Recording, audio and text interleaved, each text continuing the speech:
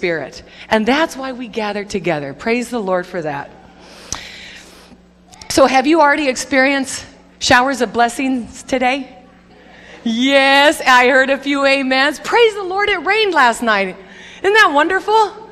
We should all have smiles on our faces. You wake up, you smell the air. It's a whole different air, isn't it? So God wants to shower us this morning with his blessings. So this is the day that the Lord has made. Let us rejoice and be glad in it.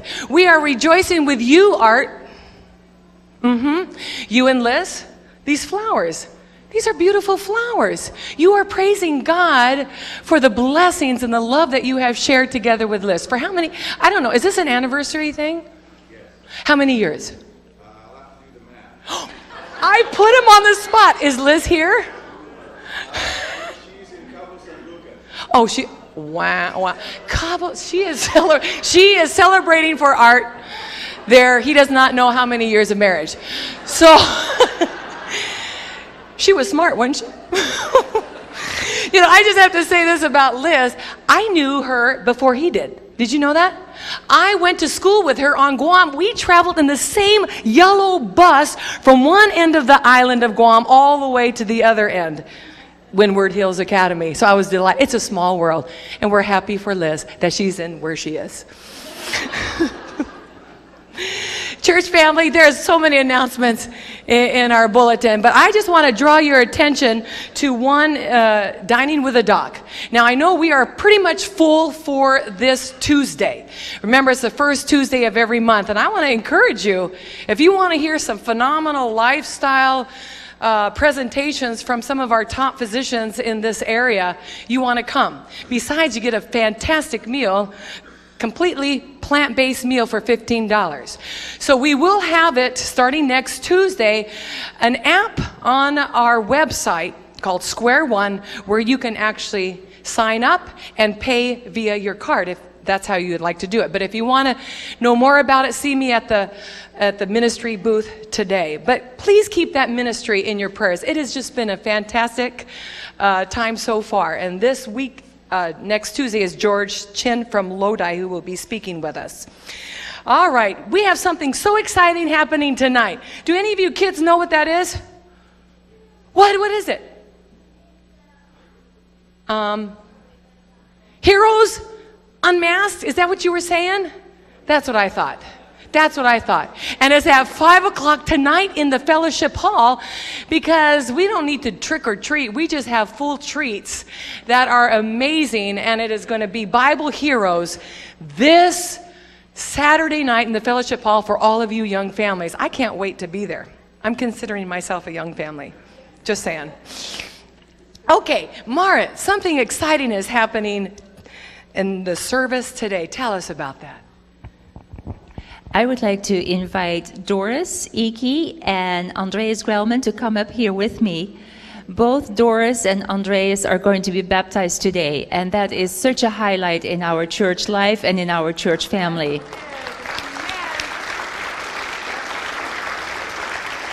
Are you taller than I am? No, not quite. No, not quite yet. Not quite yet. Almost there. Almost. Okay, he almost is. Hi, Doris. Doris came here from Ghana a few years ago. Nigeria. And she came here, and when she walked into the Carmichael church, she just felt so at home. And this became her family. In Nigeria, she grew up in a Christian family. And when she came to the Seventh-day Adventist church here in Carmichael, she said, I want to belong. I want to believe what they believe. Doris, we are so excited that you have made that decision. You have studied with Lori Jackson faithfully, and not only do you love the church family here, but you have also come to love the things that we believe and the God that we serve. And that is very, very exciting. So I'm just thrilled to be here with you this morning. I know that you brought some family members. They are all sitting over there. Okay, those of you who are here specifically for Doris, can you please stand? Look at that beautiful family. So exciting.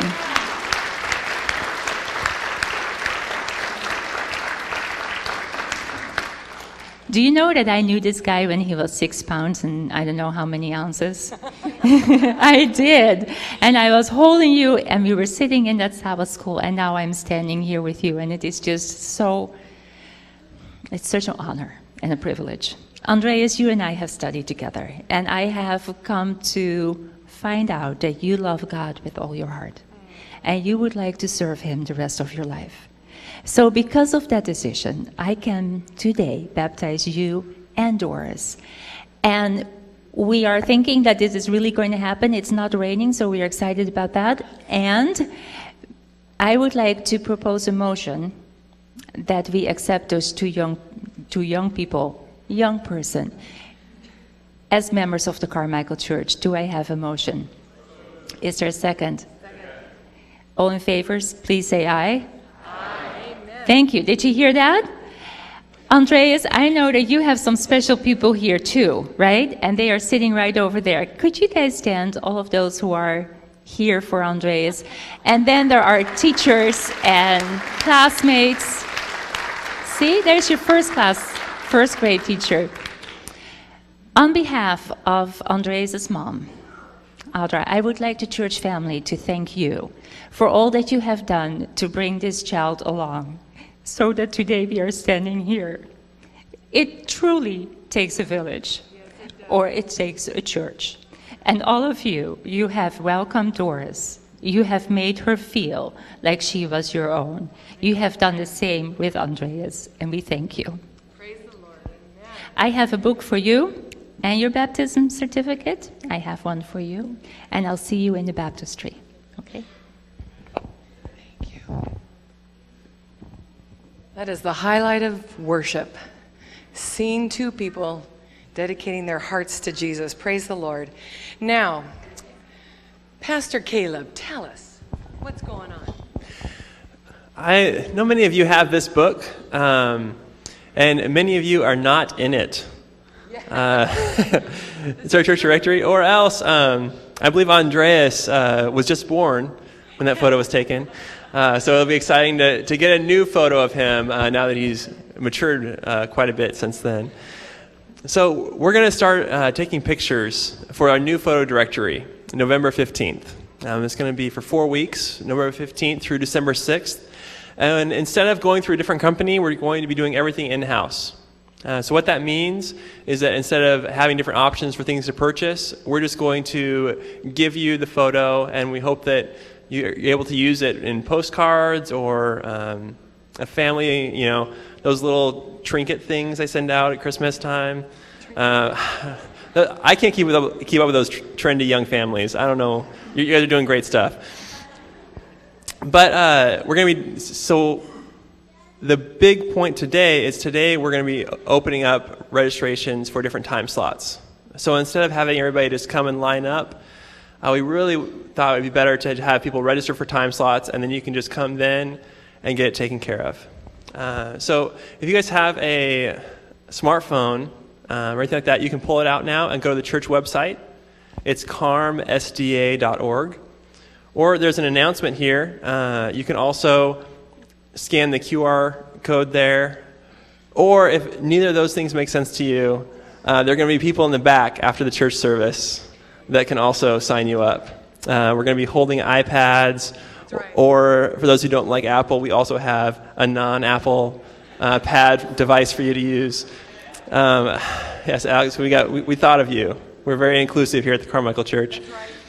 And so we'd love to take your time slot. If you could just go on there, you're going to click on make a photo announcement, choose the date of those 4 dates you want, and then just choose a time, enter information. Then you'll be sent a confirmation email immediately, and you'll get a text message reminder an hour before it's going to happen. Okay, so we're really excited about this, and please, as many as you can do it, please take that opportunity. You'll get a free photo, and it'll enable us to learn names. Okay, so that way you know Andreas, and you can say hi to him.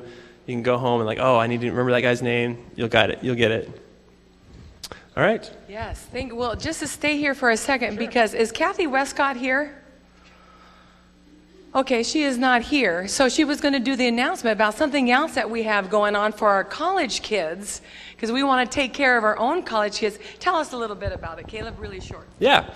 So also this week, we're taking signups for people that want to send an encouragement box to our college students. It's going to be finals are coming up, and we just like to send them a box letting them know that their church family cares about them, loves them, and is praying for them during this time. So if you want to come over, Benji and myself, we're going to be in the different ministry booths back there. I'm going to be on the right. He's going to be on the left. And whichever one of us you like better, go to that one. I'm just kidding. If you want photo directory stuff, come to me. For other stuff having to do with taking somebody and buying stuff for them, go to him. It's going to be a short list. We're going to be providing a shirt. We're going to be providing some other stuff from the church. And then we're asking you to pick up just some hot drink packets for them, maybe possibly make some cookies if you'd be willing to do that as well. And there's one other thing. Oh, and just a little gift, something in the $5 range, just something that isn't useful but it's fun. So if you're willing to do that, we'd love to just let our kids know that we're supporting them during this time. Go out, new member welcome booth. I like it. Thank you so much, Caleb. That's a great opportunity for us to support our kids. We want them to know we care about them year-round, if they're in town or out of town, out of state. Amen? Great opportunity. Perry, come share with us. Ministry celebration. Wow, what do I need to say about ministry? You've heard 5 different ministries in the last 3 minutes. But there's another ministry I want to just ask your help with too, and that's with community services. Community services needs cans of food, not jars, canned beans, canned peas, tomato sauce, whatever comes in a can. Their can supply is getting really low. I heard this morning that they have lots of fresh fruits, they have lots of fresh vegetables. But remember those cans. We have the little red wagon out in the foyer every Sabbath morning, so remember that.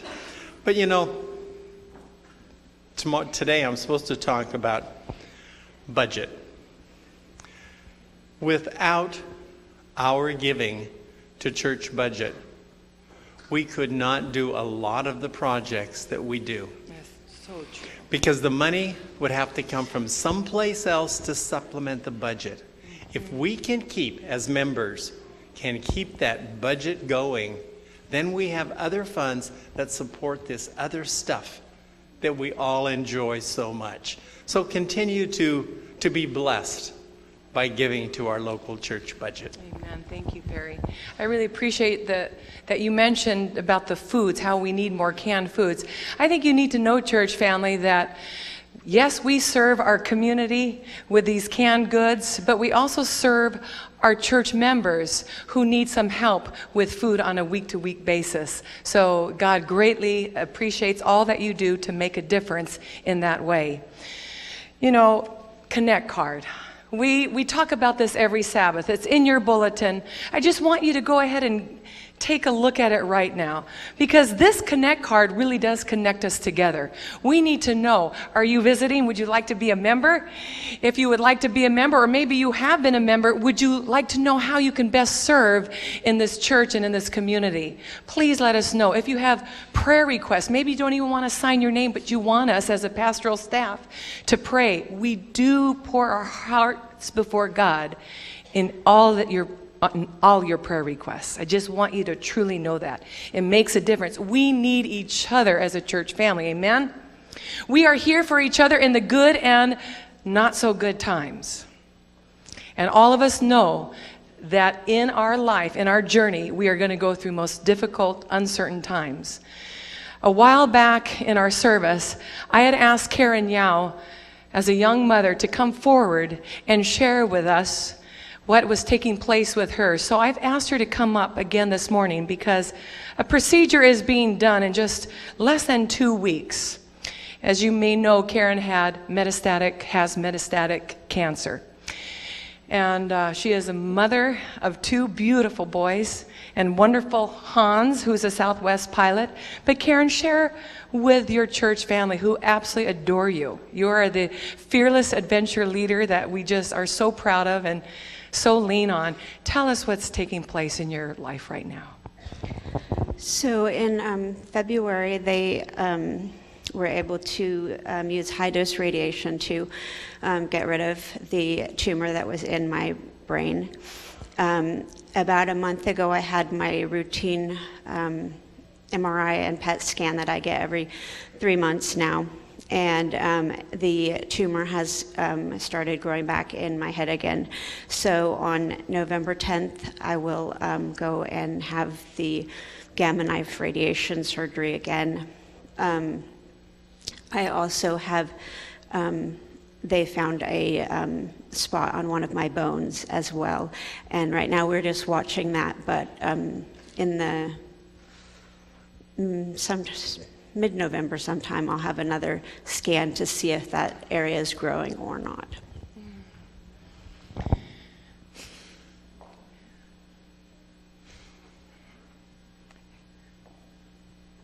Church, we need each other. Here we go, Yeah. Keith. Church family, Karen, Hans, and the boys have blessed us nonstop, and you still do.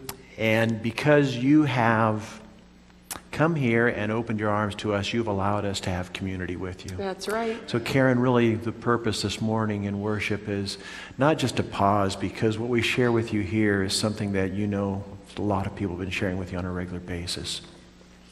Karen is here with her church family this morning, opening her life current issue. We're going to have prayer here in just a moment, but we want to say publicly that we do believe that God hears. Amen. We do believe that God goes ahead of us. That's right. In ways that sometimes we see and understand, and sometimes in ways we don't understand. That's right. But we have been asked to come together, Karen, and that's what we're going to do this morning. Pray for you. That's right. And we want you to know that you have a family who loves you and shares faith with you. That's right. The church family, while I pray up here, if you wouldn't mind standing, and if you could Please. extend a hand of blessing toward Karen this morning. Heavenly Father, you know everything that's going on in each of us. This morning, you know most specifically what's going on inside Karen. We haven't come to you to inform you. We've come to you this morning specifically to publicly, before the universes, to declare our trust in you. Amen. And so we with Karen, submit her to your continuing care, your continuing intervention. You have asked us to request the best gifts. Yes. And so you, being the Holy Father who knows only how to give the best and the purest of gifts, That's right. we come to you asking for another intervention. We thank you that you've already put in place the medical technology and the information and unlocking what has been mysteries to us in the past. And we thank you that you've already given that level of intervention. Exactly. But Lord, we ask for more. Amen. We ask for a healing. We ask for wholeness. And we ask that in this journey that Karen goes on, uniquely in her own person, we ask that you would be so powerfully present Amen. that step by step, Karen would know that you, her redeeming, healing, eternal God, that you are with her every step of the way. We surrender Karen and her family to your unique, eternal presence, trusting in you, your timing, your perfection, your holiness. So take our faith, strong one moment, feeble the next. Yes. But in every situation, we are your sons, we are your daughters. In you, we lay our trust. Amen. In Jesus' name, amen. Amen. Amen. Please be seated.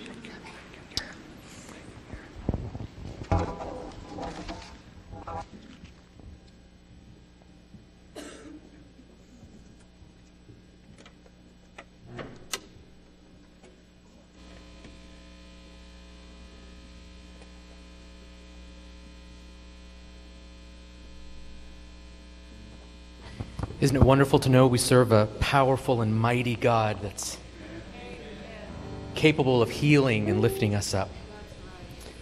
We're going to continue our service this morning with our opening hymn, A Mighty Fortress, hymn number 506, if you want to turn to your hymn.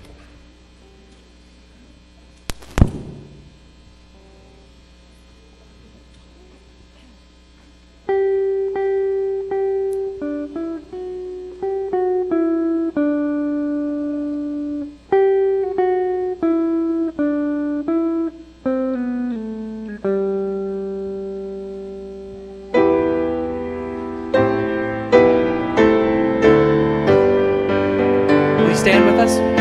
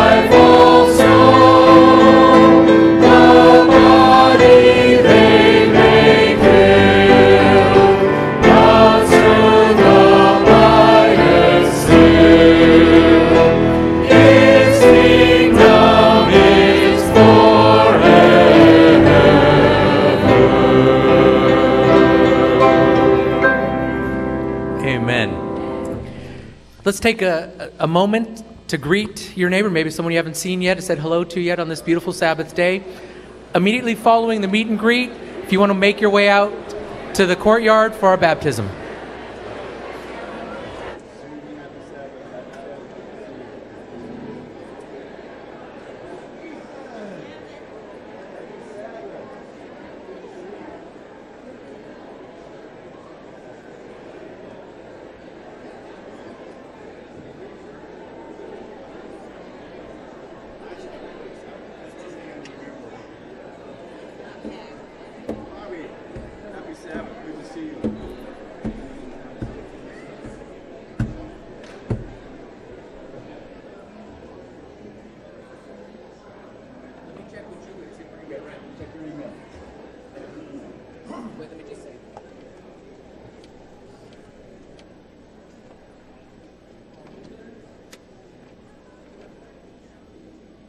join us out in the courtyard for our baptism, for our visitors. There, if you want to stay here, there will be a video of the baptism on the screen.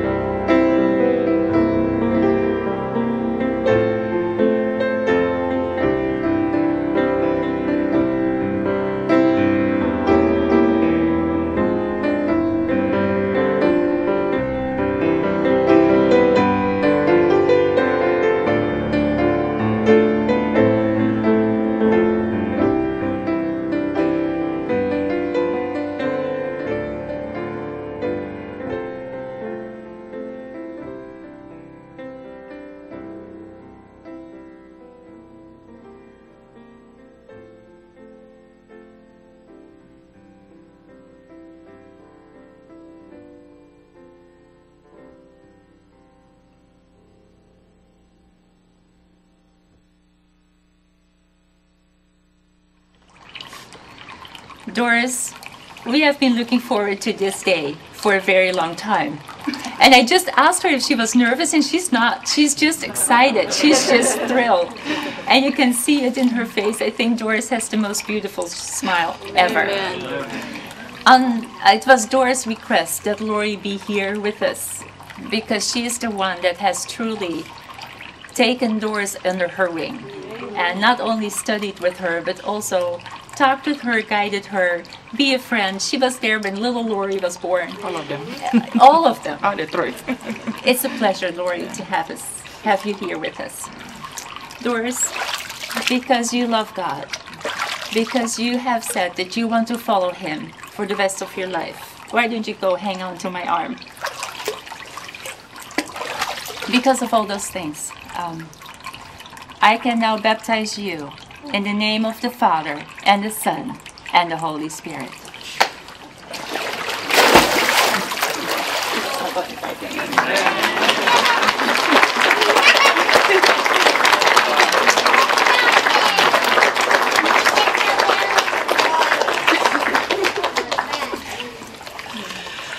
Doris, my dear friend, my new sister in Christ, I've picked out a text for you that I think is perfect for you, because I think that your steps are definitely ordered by the Lord. Psalm 37, verses 23 through 24 says, "The steps of a good woman are ordered by the Lord, and He delights in her way. Though she fall, she shall not be utterly cast down, for the Lord upholds her with His hand." I want you to keep that with you forever, my friend.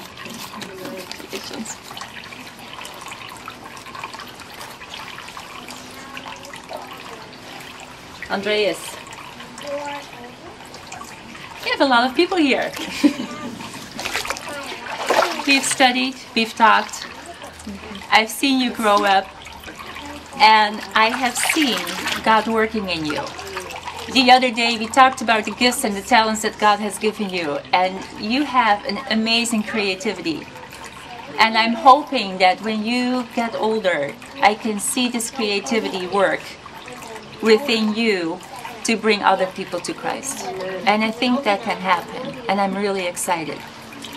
Andreas, because you have said that you want to commit your life to Jesus, do you still want to do that? Now, you've heard me say this before.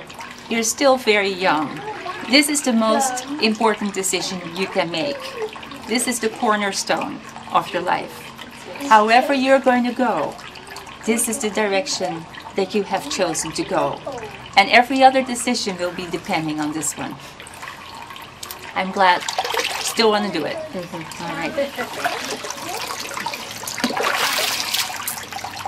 Andreas, I now baptize you in the name of the Father, the Son, and the Holy Spirit. Amen.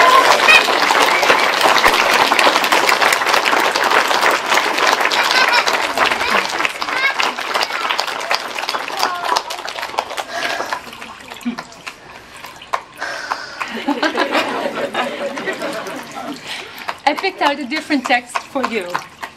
One that I think is very appropriate for a teenager. Because they think they know everything, right? Trust in your Lord, buddy, with all your heart. And don't depend on what you think is the right thing. Seek His will in all you do, and He will show you the right way to go. Appropriate? That's a prayer.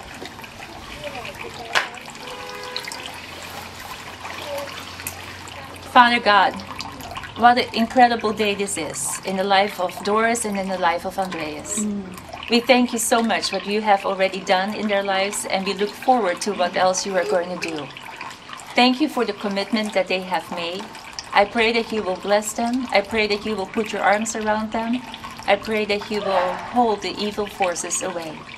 Thank you, Lord, for loving them, and we are looking forward to see more of that. In your name, amen. Amen. Thank you.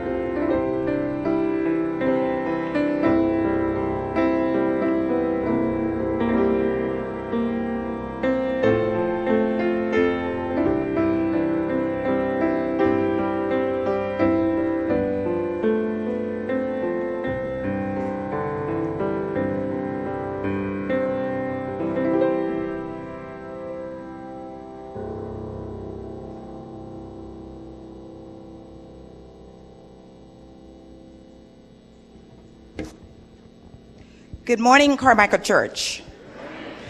Our scripture can be found in Psalm 91, verses 1 through 4. Psalm 91, verses 1 through 4. Whoever dwells in the shelter of the Most High will rest in the shadow of the Almighty. They say of the Lord, He is my refuge and my fortress, and my God in whom I trust. Surely He will save you from the fowler's snare and from the deadly pestilence. He will cover you with His feathers, and under His wings you will find refuge. His faithfulness will be your shield and comfort.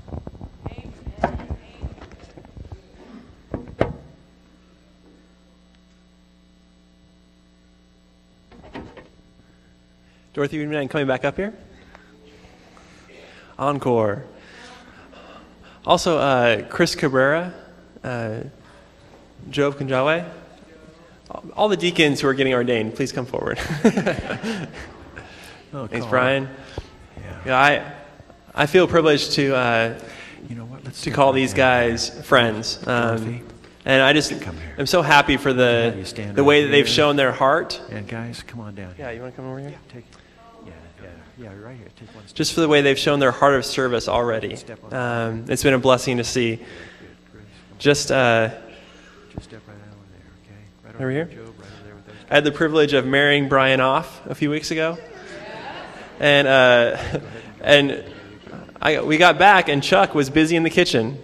Nobody asked him to, didn't have a title, just already serving. And so I know for the deacons here, I'm happy to attest that they're ready to serve, and they've been serving this church already. It's a joy this morning to also welcome a new elder, a lady who has been a mother of Israel here with this congregation for 30 plus years. And many of you have been beautifully greeted Sabbath morning and found not only a warm welcome, but a prayerful welcome in Dorothy. And so, Dorothy, we are blessed that you have accepted the recommendation of this church for you to join as one of our elders. You know, it's a very important thing, church family, to understand how does this come to be. It comes really from you, the body.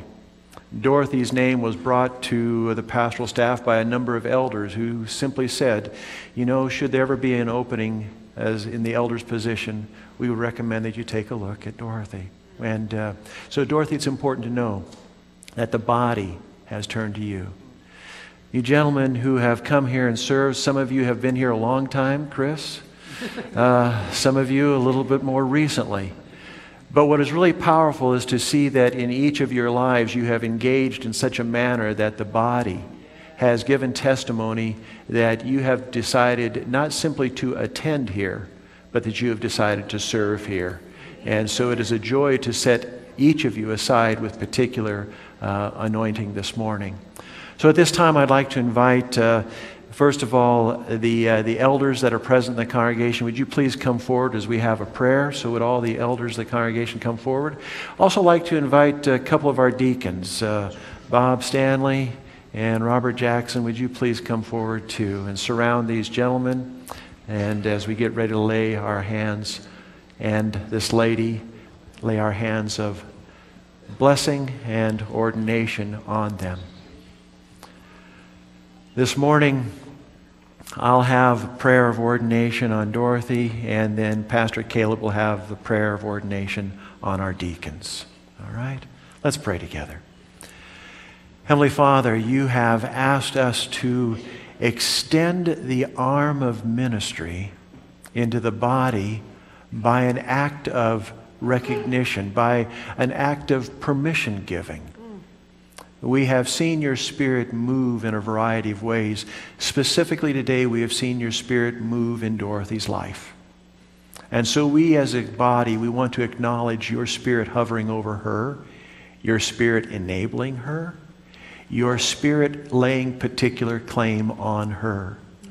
So, Lord, this act this morning, this act of laying on hands is really an act of the body recognizing your claim and your call on her life. So we participate with you this morning in this empowering act of recognition. You have called Dorothy to serve. Now may she find the open embrace of this part of the body, welcoming her service, supporting her in service, and celebrating the reflection of your grace in her life.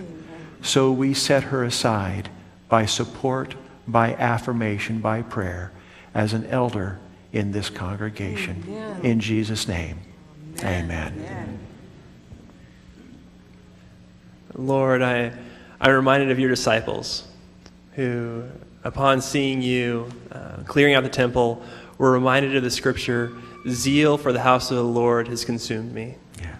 And God, I just thank you that as a body we've been able to see these men just have a zeal for your house, for your body, to serve, to uphold, to strengthen.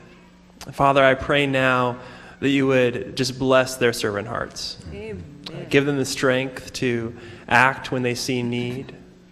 And Lord, I pray too that you would just bless them with Holy Spirit with a special anointing, helping them to have eyes to see those around them as you see them, Jesus, and just ears to hear how you're leading them to assist in the things you're doing in our lives, God. So we thank you, Lord, for them, and we just offer them to you.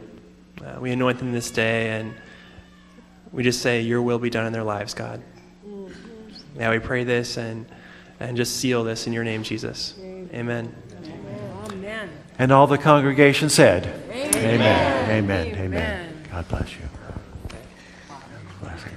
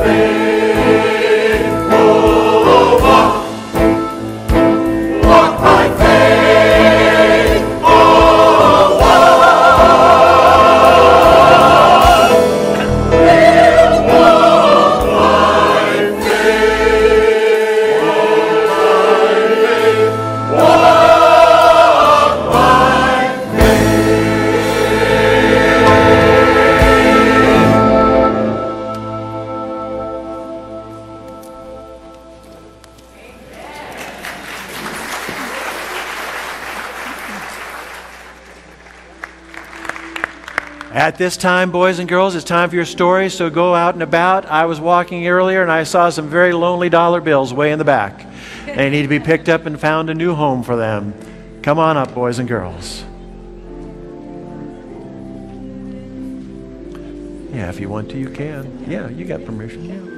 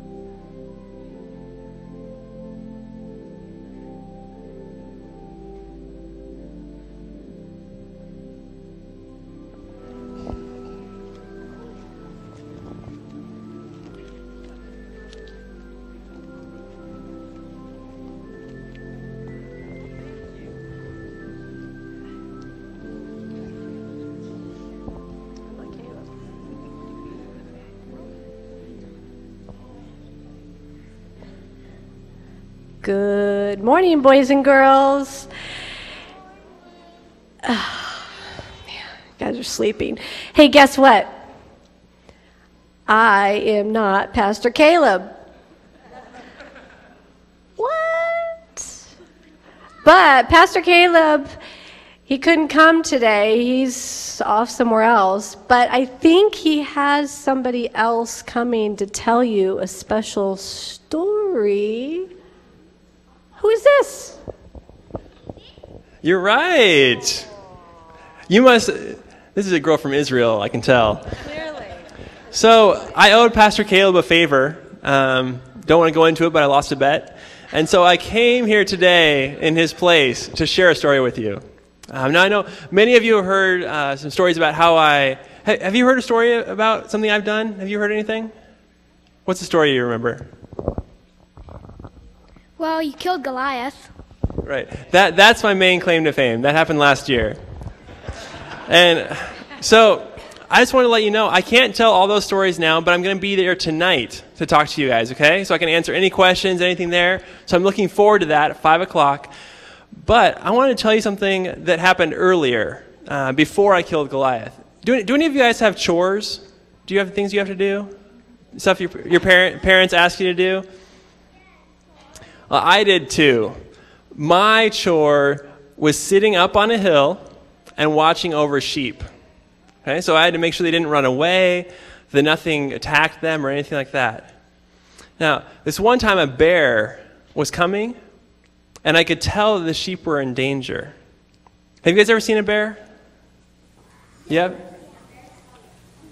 On Thursday. This guy knows what he's talking about. So, exactly a bear like that, except a little bigger. And I had my sling, which I forgot on the plane, I'm sorry. But I had my sling, and the bear was just behind a boulder, and so I was hiding over here, and the bear was over there, and I swung it, and then bam, I hit the bear, and it ran off. And I was like, oh, good. Whew.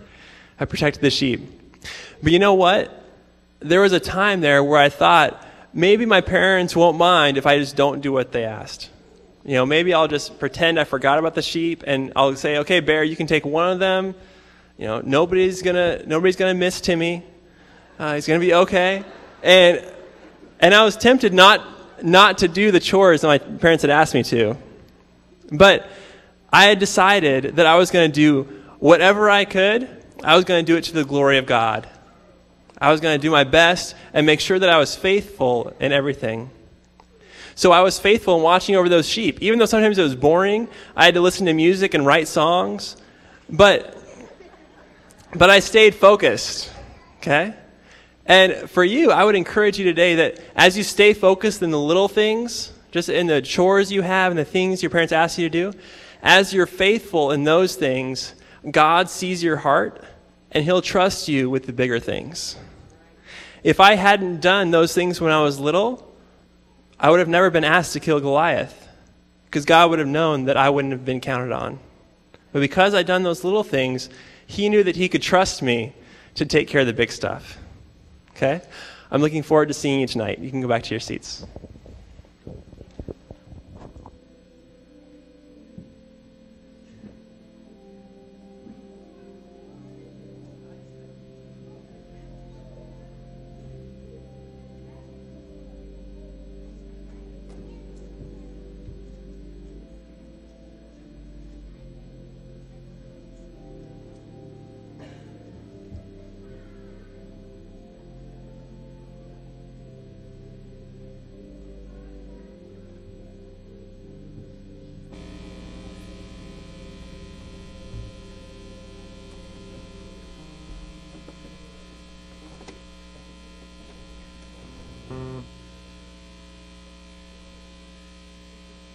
We're going to continue worshiping with All Hail the Power of Jesus' Name. Not too fast.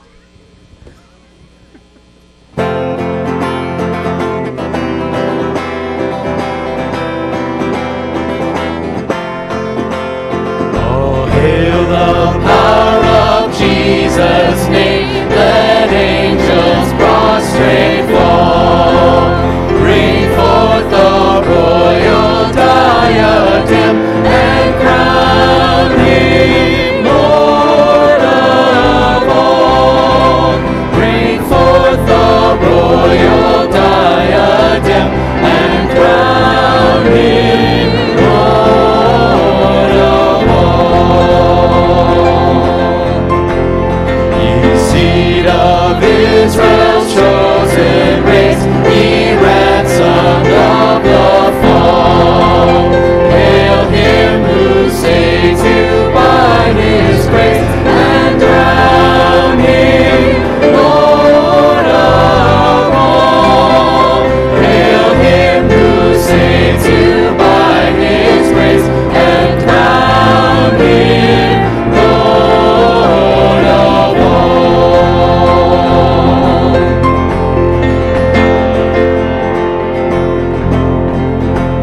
Let every kindred, every tribe on this terrestrial ball, to him all majesty ascribe, and crown him Lord of all.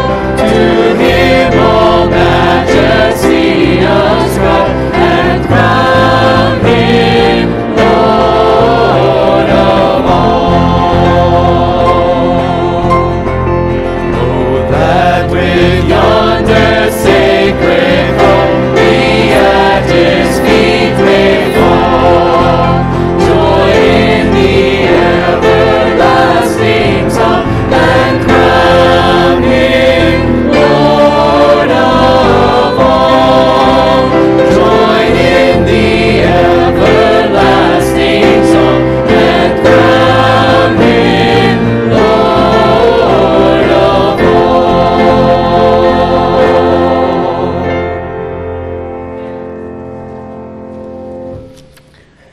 We have a mighty God, but we also have a very personal God that wants to connect with us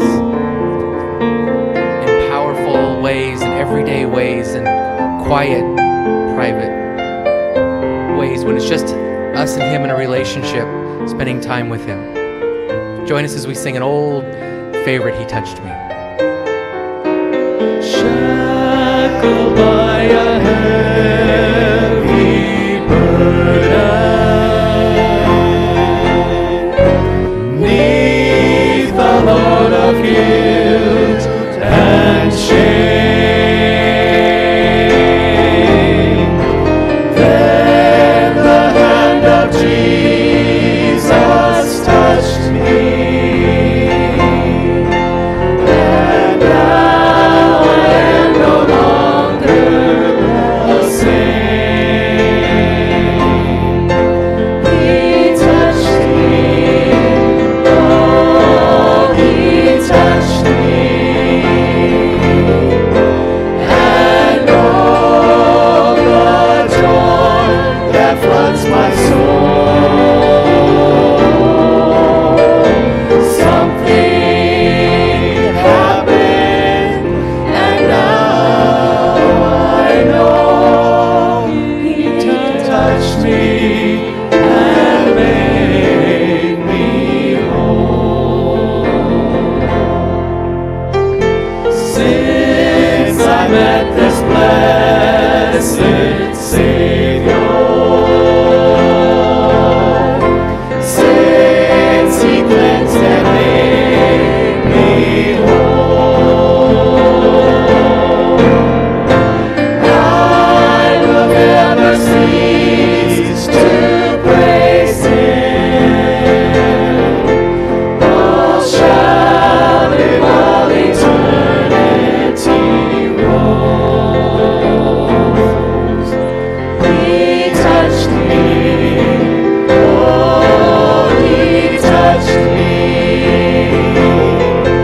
and all the joy that floods my soul. Something happened, and now I know he touched me and made me whole. He touched me, oh, he touched me, and all the joy that floods my soul. Something happened, and now I know he touched me and made me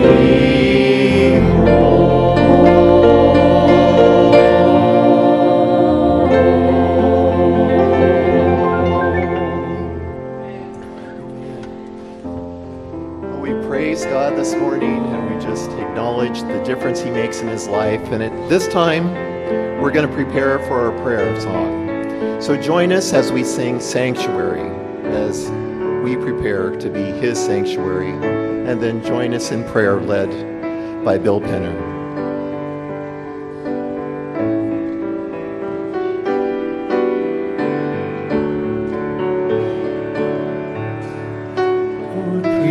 Prepare me to be a sanctuary, pure and holy, tried and true. With thanksgiving, I'll be a living sanctuary.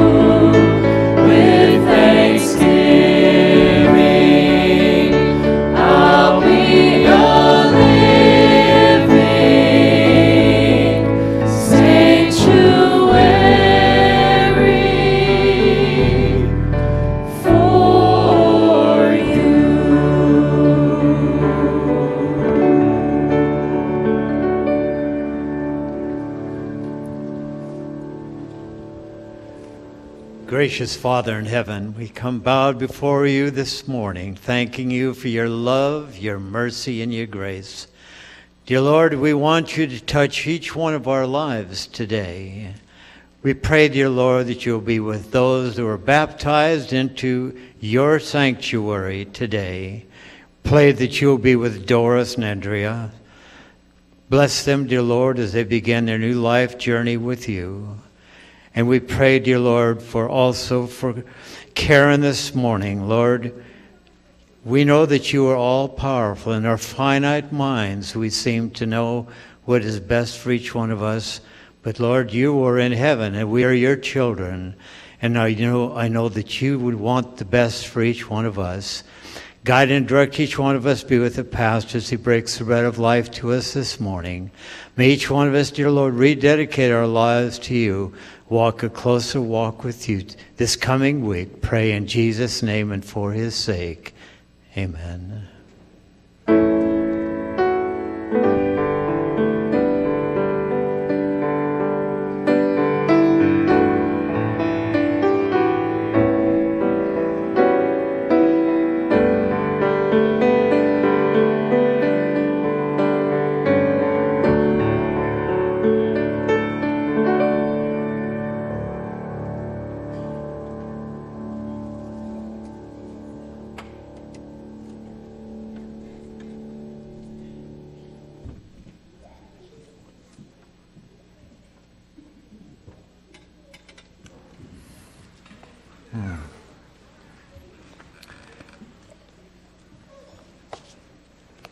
Carmichael, are you blessed?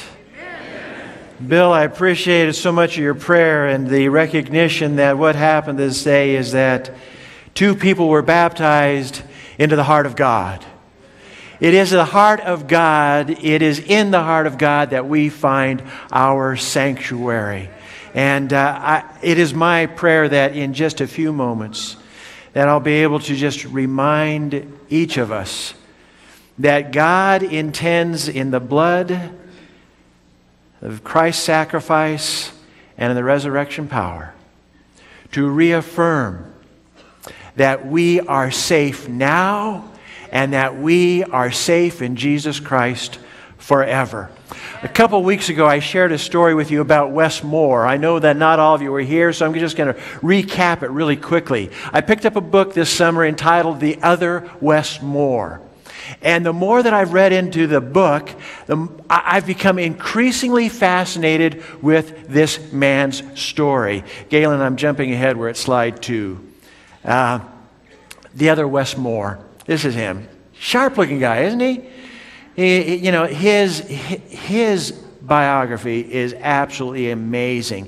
He worked with Condoleezza Rice in the White House.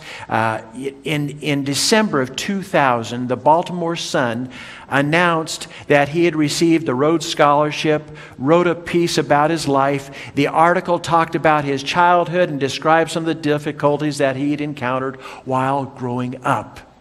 In that same Baltimore Sun newspaper article, it shared the story of the other Wes Moore, also growing up in Baltimore, of the same age.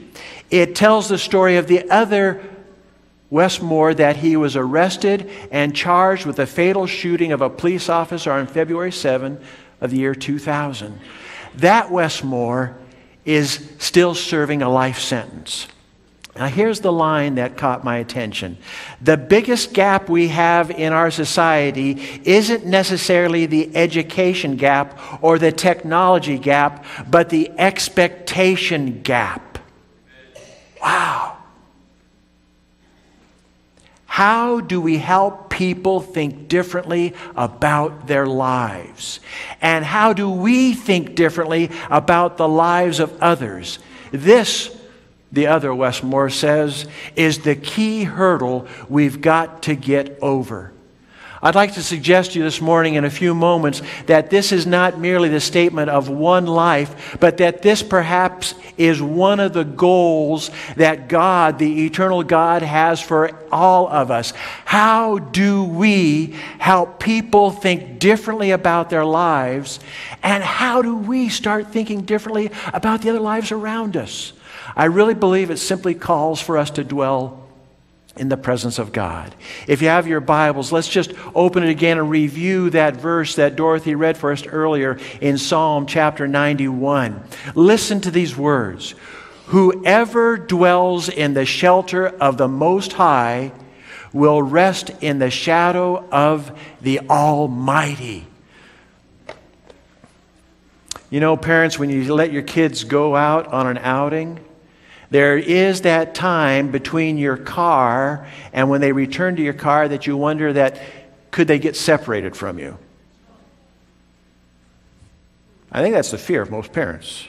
And so because that possibility might surface, many of you have gone through the ritual of basically, before you separate from your kids, you want to know, do you know where you live?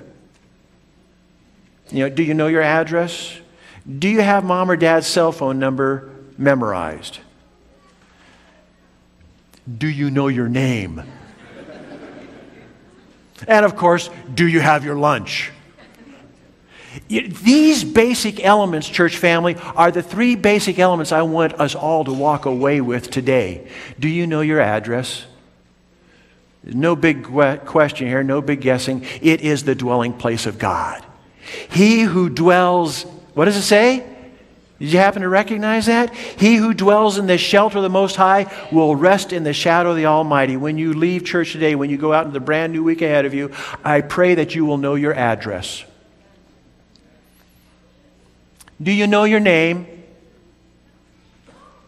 I hope you know this morning that you are a son, that you are a daughter of the eternal God. Y'all have your lunch? I hope so.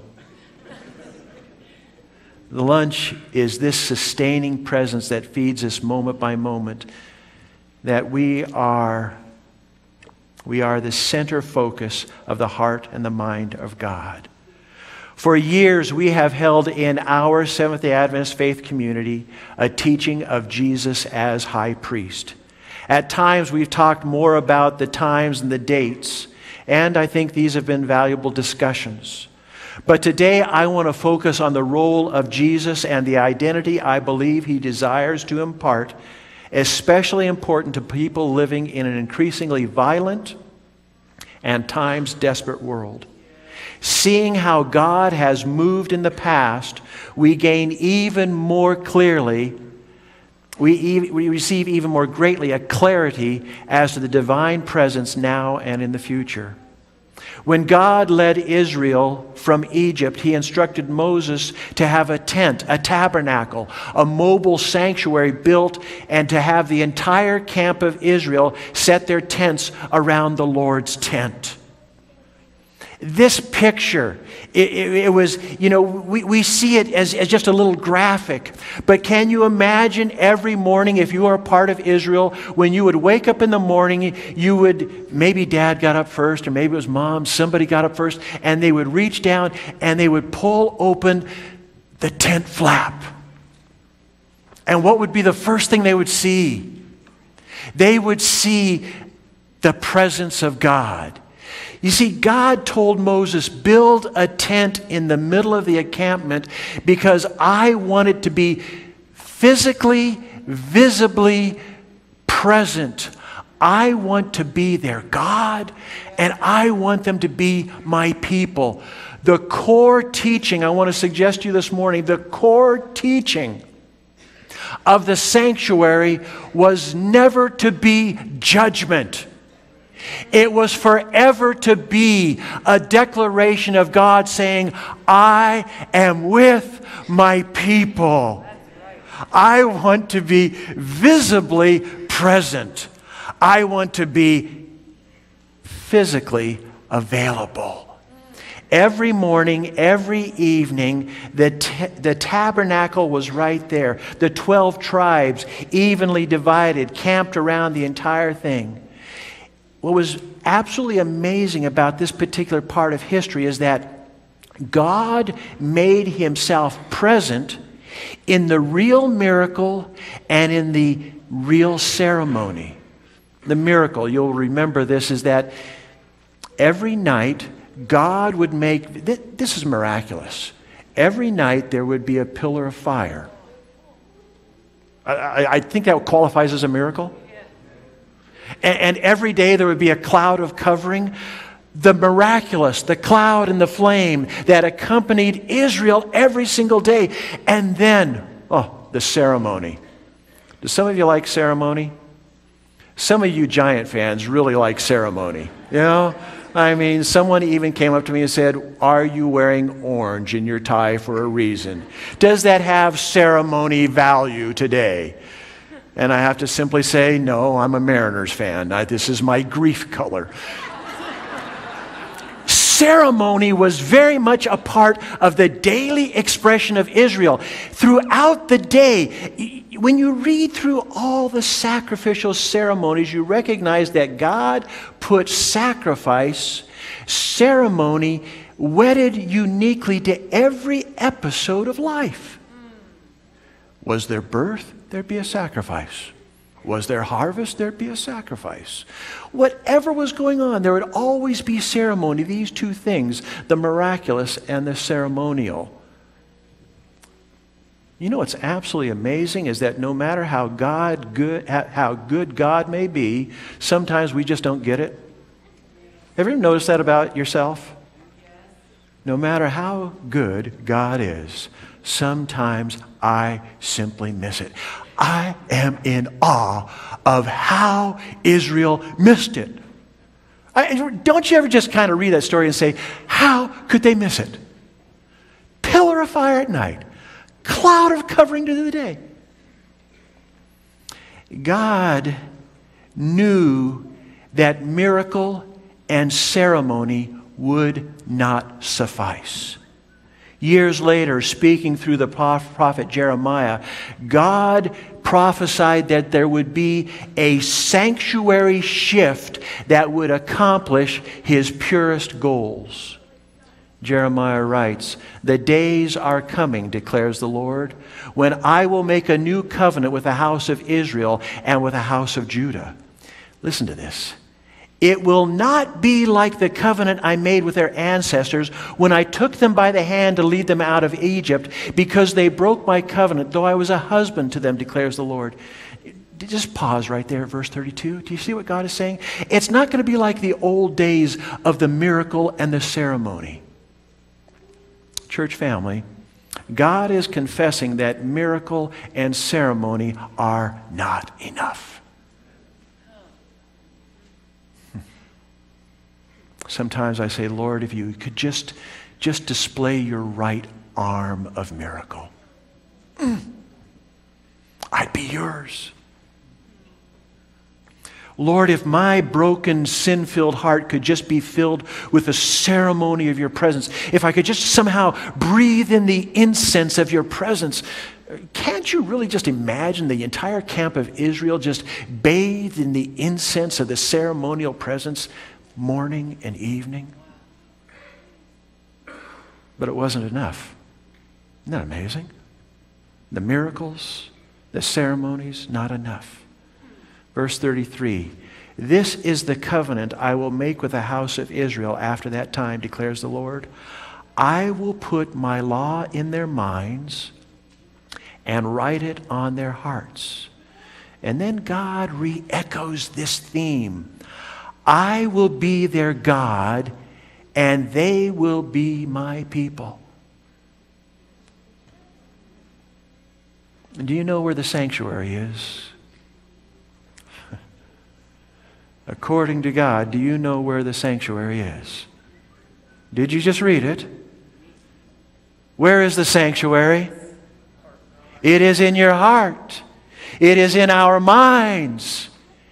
It is the dwelling place of God so that He can declare without any hesitation, I am your God, and you are my son, you are my daughter. Apart from miracle and apart from ceremony, it is based in relationship. Relationship. It is an amazing thing that God says, though I established a temple, a sanctuary, though I established a priesthood, and all of the services, all these things that were to point to me, none of the illustrations sufficed. The only thing that God says is going to really accomplish this would be the engagement of the mind and the heart.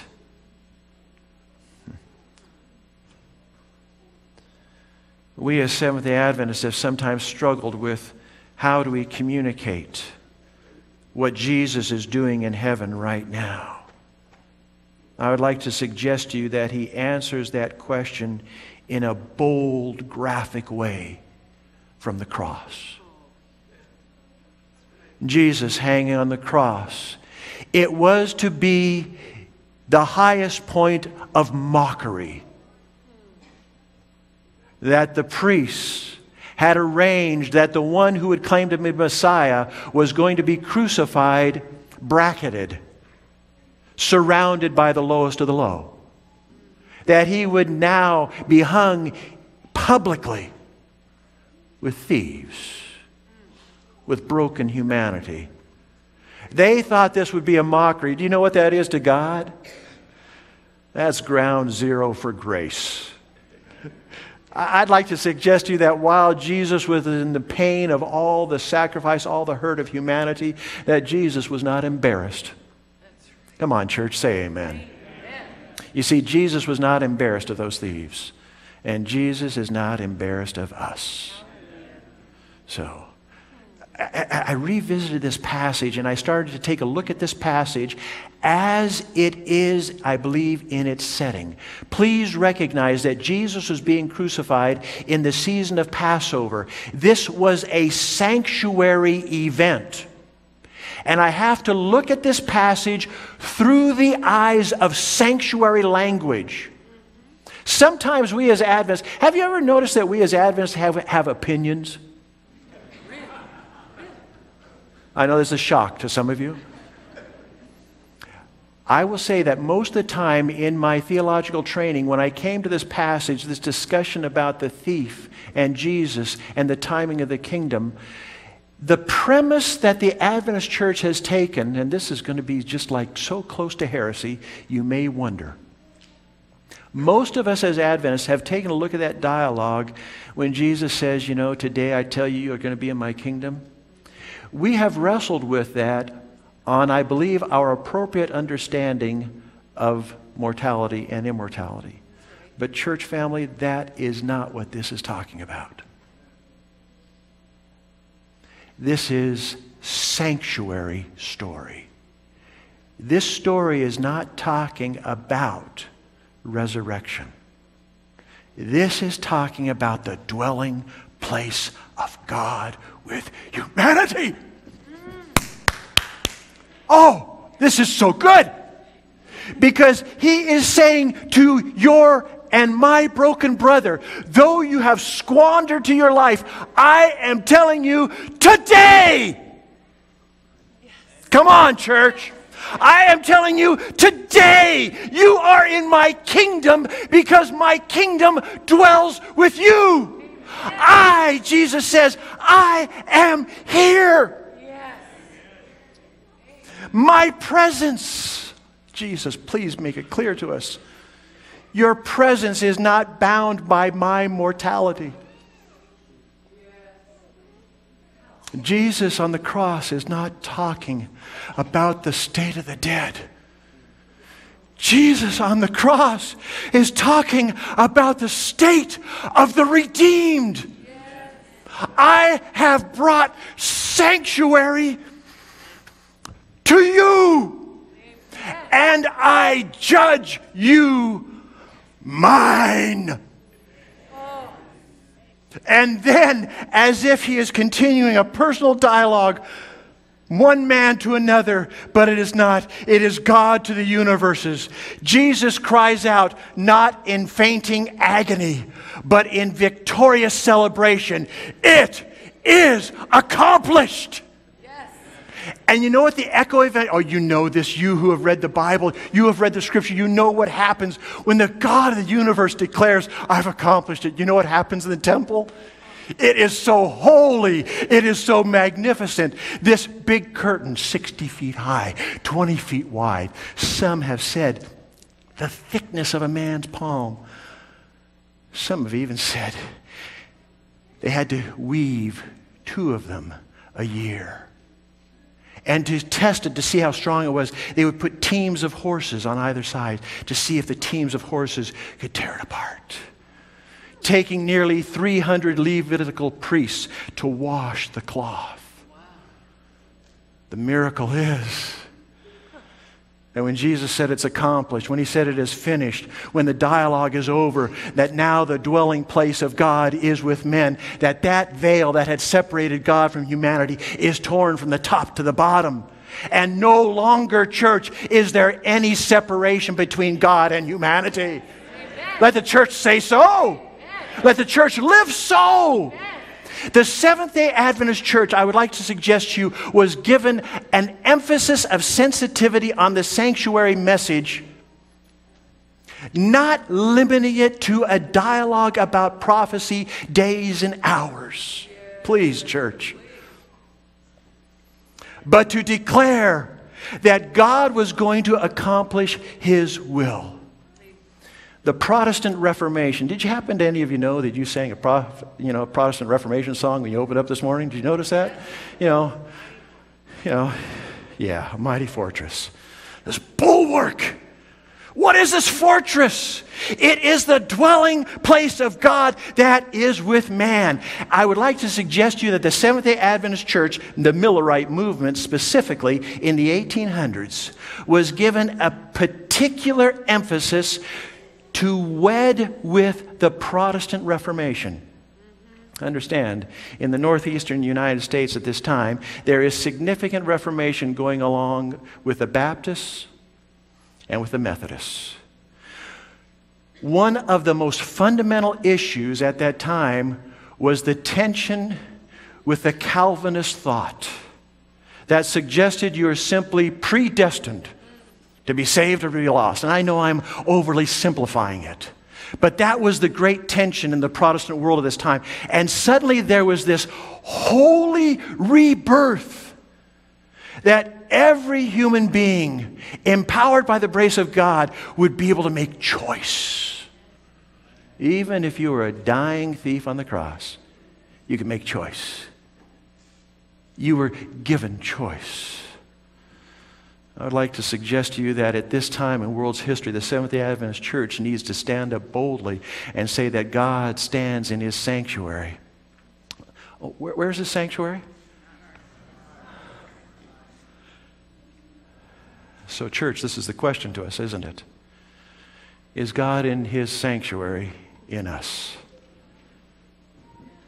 Can the world find, as the world is falling apart, as the world becomes more and more fragmented, as the world becomes less and less of a safe place, can the world find such a people who know the dwelling place of God, so that as we move in and about the terrified amongst us, that we can move about as people secure? Like Stephen, with the stones bouncing off of his body, about ready to die. And yet the book of Acts is so powerfully clear, because it describes that as Stephen is being stoned. It's absolutely amazing. Do you ever feel attacked in your life? I've got to pause here and ask you that question, because you need to identify with this story. Do you ever feel attacked in your life? Come on, do any of you feel just kind of overwhelmed? Yes. There you go. Stephen, full of the Holy Spirit, looked up into heaven and saw the glory of God and Jesus standing at the right hand of God. Look, he said, I see heaven open and the Son of Man standing at the right hand of God. At this, they covered their ears and they yelled at the top of their voices. They wanted to drown out his testimony. While they were stoning him, Stephen prayed, Lord Jesus, receive my spirit. He fell on his knees and cried out. Now here is the testimony of someone who dwells in the presence of God, church. You want to know if Jesus dwells in your heart? I would like to suggest to you that it is when the character of Jesus Christ is fully reproduced in his people. Wow. Now let's go down through the list of what that character attribute might look like. No, let's not waste time on that. You have your list already. I'd like to share it with you from Scripture. The character of Jesus Christ fully reproduced in Stephen. Here it is, church. Because Jesus was his dwelling place, he was able to express the mind and the heart of his Lord. Lord, do not hold this sin against them. When he had said this, he fell asleep. Because the character of Jesus Christ had been fully reproduced in him. He was a forgiver. He was a lover. He was one who would extend the sanctuary of God to the people around him. When I read Scripture, I come to this closing passage. It's absolutely beautiful, and it's amazing how often you and I might just glide over it. Revelation chapter 21, it reads, Then I saw a new heaven and a new earth, for the first heaven and the first earth had passed away. And there was no longer any sea. I saw the holy city, the new Jerusalem, coming down out of heaven from God, prepared as a bride beautifully dressed for her husband. Listen to this, church. You know this, don't you? And I heard a loud voice from the throne saying, Look, God's dwelling place is now among the people.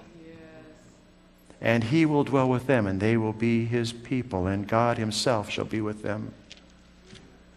And then if you drop down a little bit further, it simply makes this mysterious statement that there will no longer be a temple in that place. Why? Scripture does not leave it unanswered.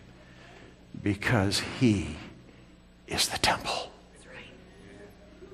I would like to suggest to you at this time of world's history, God is hungry for a people who have discovered their dwelling place, who have discovered his dwelling place with them, who have found, church, sanctuary is that place where God pronounced to you clearly and fully, my will, my grace has been accomplished in you. And so my response to him this morning is, Dear God, since you dwell with me and I with you, would you live it out with thee? This will be our response. This will be our benediction this morning. It is hymn number 3-something. 316. So open up your hymnals. The words will be in front of us. The deacons will receive your offering, but far more important that as we sing these words together, it is my prayer that we will accept the dwelling place, find ourselves at eternal home in the sanctuary that Jesus Christ has secured for each of us.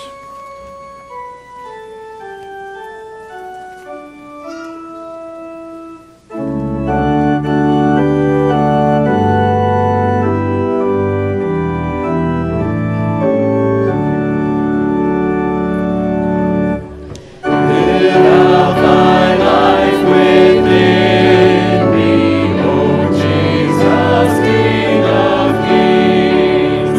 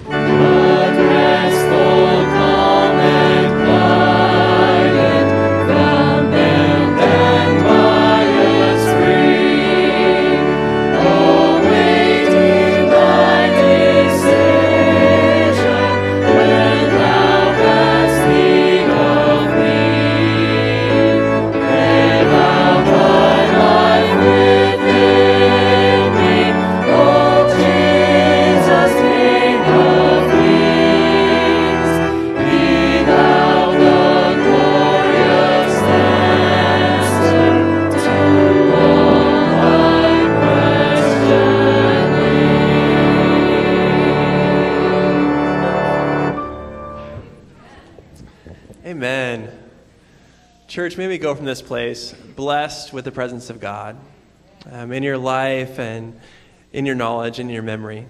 I pray that you would find peace today.